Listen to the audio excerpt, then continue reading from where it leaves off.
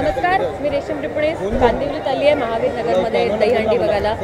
Actually इथे माझ्या मित्राची हिंदी है. अच्छा, दहीहंडी में हिंदी कैसे बात कर सकते? अच्छा चलो ठीक है, रेडी.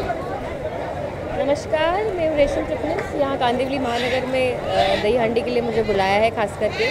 बहुत अच्छा लगा यहाँ आके.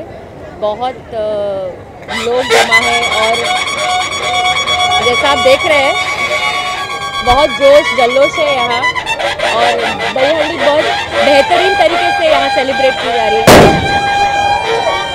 और बस मेरी यही इच्छा है कि हैव अ सेफ दहीहंडी. बहुत तरीके से प्लीज़ खेलिए. छोटे बच्चों को प्लीज़ ना इसमें शामिल करें तो अच्छा होगा.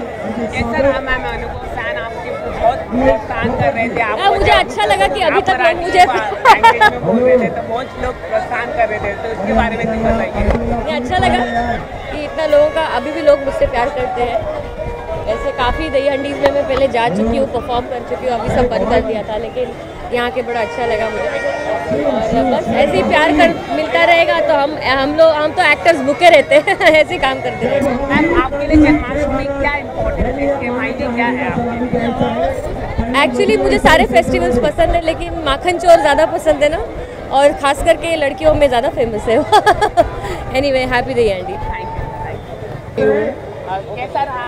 आप फैन बहुत उत्साह है आपको देखकर, क्या बहुत अच्छा लगता है ऐसे इवेंट्स पे जाना, क्योंकि there is a lot of love given by the audience and you know we get to see all this.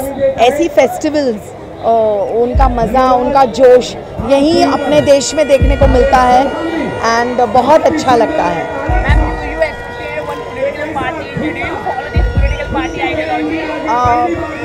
My friend Paritosh, his mother is associated, and it's like family to me.